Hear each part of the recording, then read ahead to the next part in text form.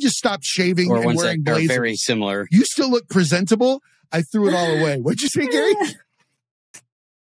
I said they're probably, if they're not the same, they're the same. I mean, the culture is probably the same, the way people act, and you know, it's mind control. You know, 100%.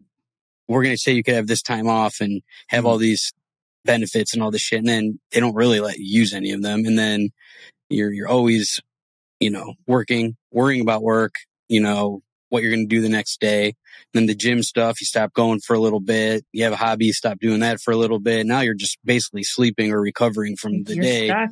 And now you cut out everything. Yeah. Yeah. And it's hard to get out of that cycle. And they're teaching you to remain in it. You know, I mean, Sam Suarez, when he was on, he pointed something out that cracked my egg a little bit. And when he said that those classes that you take in the corporate world, those stupid little online quizzes that teach you how to secure things or how to be ethical or how to be whatever. Yeah. Those are actually acting classes to continue to be the corporate role.